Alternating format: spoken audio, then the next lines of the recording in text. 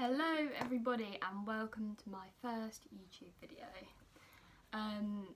So it's just going to be a bit of a chatty video. I thought a good place to start would be to just talk through my cancer diagnosis, how it all happened, how I noticed it, my initial doctor's appointment, my initial hospital appointments, my biopsy, just stuff like that, because I think when I first got diagnosed it would have been so great to watch YouTube videos like this, just because you're so desperate to connect with other people, and there's lots of blogs and Instagrams and that sort of thing out there, but I think YouTube is a bit more intimate. Excuse how I look. I finished chemo a month ago and my eyebrows fell out like about an hour ago. I'd been out for brunch this morning and I was just taking my makeup off to get into bed to have a nap because I'm absolutely knackered all the time still, and all my eyebrows like just came off onto my makeup wipe and I was just like, brilliant, I'm just so over it, I don't care, like no eyebrows, no eyelashes, tiny bit of hair, excuse my nails, they're like absolute rubbish. Spent ages writing down everything I can remember about exactly what happened, just because I knew I'd be filming this and then be like, I can't remember. So yeah, this one is literally just going to be all about the diagnosis. I was going to do it about my cancer journey, but then I realised that video would be probably about 10 hours long, so that's not going to work. But yeah, so I'll just get going. Anyway, I was on holiday in Menorca, I think, with my family, and we were sat down having lunch and I literally had like one sip of alcohol and I got a pain in my chest and it sort of went through into my back as well, and I was like, that's weird. And then I noticed that like as the holiday went on it kept happening, and like that, I don't know, I kind of ended up linking it to alcohol, like that pain keeps coming back when I drink alcohol. Yeah, so I came back and I went to the doctors and I saw a doctor who I'd never seen before. I said, you know, I keep getting this pain when I drink alcohol, do you think, like, what do you think it could be, basically? And she sort of laughed it off and just said, why don't you just stop drinking alcohol? To be fair, like, maybe I should, but like I still kind of know what, like, I want to know what it is. You know when something is up with your body. I'm not the sort of person to go to the doctors about random things like a pain in my chest when I drink alcohol, but I did, and obviously I'm so glad I did. And she said, oh, maybe it's anxiety, maybe you were making up in your head, that sort of thing. So I thought, okay, well, yeah, maybe. I don't drink that much, but like, I'm 22 years old, so obviously I go out with my friends drinking and like get out for dinner or whatever. If I just have one drink, I would still get that pain, and I was like, this is actually really annoying and like, I don't know, kind of stopping me from socialising that much. So I went back and I saw a different doctor. He gave me some painkillers and I just kept taking the painkillers. He just said like, come back in a few months and like we'll see how you're getting on with it, sort of thing. So I came back and I was like, it's no better, the painkillers, they don't get rid of the pain, and it's getting worse. I've noticed I've got like almost like a tight chest, or like I can feel something there all the time. I could almost feel like a bump in my chest, like something was pushing my bone out, and it was like almost felt like something that I wanted to like get out or get rid of. So I told him that. He just sent me away again. He said, you know, just come back in a few weeks, we'll see how it is. I just think he had no idea what it was. And then I was at work and I noticed, so I was feeling my neck and I noticed that I had like a lump in my neck. I rang the doctor and I said to the receptionist, you know, can you leave a message for my doctor and just say that I found a lump in my neck, is it anything to be worried about, shall I pop in? And she phoned back almost straight away and said, can you come in now? And I was like dramatic, but yeah, okay. So I came in straight away and I saw a different doctor. She was really weird. She gave me a cream and I was like, that's really like not helpful at all for a lump in my neck. But anyway, I made another appointment to see my original doctor, and he took a feel of the lumps and he was like, oh, there's actually quite a few lumps in your neck there. I hadn't noticed it because, I mean, do you notice a lump in your neck? probably actually she probably should, but I mean, I guess I didn't know what my neck was supposed to feel like because the lumps had probably been there for quite a while, so I just thought like there's a hard bit in my neck, or that's normal. I mean, that is when he said to me, "Have you googled this?" And I was like, "No." And he was like, "So do you know what it could be?" And I was like, "No." And he was like, "Well, it could be lymphoma, so what I'm going to do is refer you to the lymphoma clinic at Southampton Hospital just to rule it out, just to make sure, just so that they can just take a look, and I'm sure it won't be blah blah blah, it's just to rule it out, doesn't matter, you know, nothing to be worried about at all." So I was like, okay, fine. Monday the 22nd of January at 10 AM, I went to the lymphoma clinic, and it was in the oncology department, and at this point, literally, I didn't even know what the word oncology means. And so I went to the oncology department of the hospital, and we were on the wrong level, and I walked into like the wrong section of the hospital where it was like people getting their chemo, and like people waiting to have their chemo. There was obviously people with no hair, there was people plugged into their drip, sat on the chair getting chemo, like obviously looking really poorly. They had sick bowls and stuff like that, and I remember just being petrified, like I can't believe that I've ended up in this, like I can't believe like that I am in this. I don't know how to explain it. I don't know how like I've gone from my normal life to being in hospital in like an oncology department. I don't know, it just felt really weird, and I guess out of place is the word.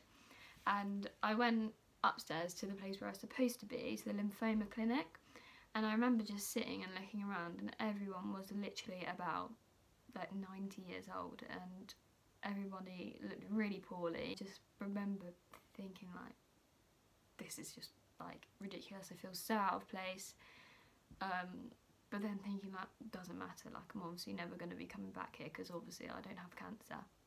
So then I saw the doctor, and I saw like the top guy, Prof Johnson, and he like felt my neck and asked me some questions, and I told him about like the pain drinking alcohol, told him like basically what had brought me there. He was like, "I'm just going to send you downstairs to get an x-ray," and also I had a couple of blood tests. Yeah, I went back in to see Prof Johnson, and he looked a bit serious, and he was like, "Okay, so in the x-ray has showed that you have got some masses in your chest." And I was like, what? Like literally what the hell? Me, masses in my chest, big ones as well. They're about like 10 centimeters big, the biggest one in my chest. Like that is ridiculous to me anyway. It's not anymore, but at the time I was like, what the hell? I knew I was seeing the top guy, so like he knew what he was on about, and that's kind of when he said to me like, "Now I'm about 90% sure that like this is cancer. You're gonna have to have some pretty nasty treatment to get rid of it." Like, but he was really nice. He's bloody lovely. Like the kindest man I have ever met. Maybe I just think that because he basically saved my life, but anyway. He was like, "I'm so sorry for you to have to go through this. Not his fault at all, and he's helping me, but he was just so sorry," and it was lovely. But you know, he was like, "You're gonna have to have some chemotherapy to get rid of this. To determine like what type of cancer it is, you are gonna have to be booked in for a biopsy." So you can see like it's kind of faded a lot, but that was where I had the biopsy. He told me it will be like a quick procedure, you'll be awake for it. They're literally just gonna come in and take a little bit of the lymph node so that they can put it under a microscope and determine exactly like what type of lymphoma you've got. It changed last minute, and I was like panic stations because I thought I was going to be awake for it, and I've never been put to sleep for an operation before. I was also scared of like how poorly I was going to feel when I woke up, but I woke up from the biopsy. I think I was asleep for like 2 or 3 hours. Mum was just waiting like in a reception sort of place. And I woke up in recovery and I literally opened my eyes and went, Jesus Christ, I'm starving. They went into the reception and was like, Maria Smith, your daughter wants her Pringles. So yeah, I got my Pringles, and then I think you're supposed to stay in for like a couple of hours, but I was like so fine they just let me go home straight away. Anyway, you then like wait, I had to wait a couple of weeks, maybe, I think it was a couple of weeks, for my biopsy results, and you get a phone call. Well, I got a phone call from Prof Johnson, and he was like, so it's Hodgkins Lymphoma, it's stage 2A. Next time I went to the hospital is when I was like shown where you get the treatment and stuff.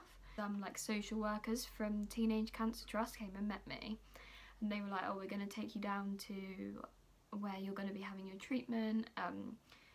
So they like came and collected me.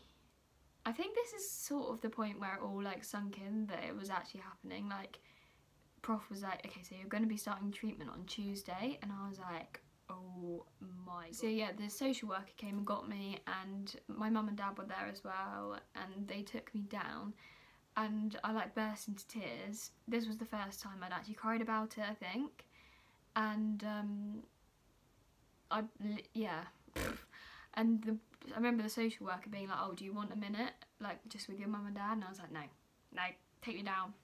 I hate crying, I'm just not a crier, and I wasn't going to do it there and then in the hospital around people, blah blah blah. So anyway, I went straight down, and I remember the woman being like to me, so there's going to be people in there getting their chemo, there's going to be people in there who have got no hair, and I remember thinking, oh my bloody God, people with no hair, like,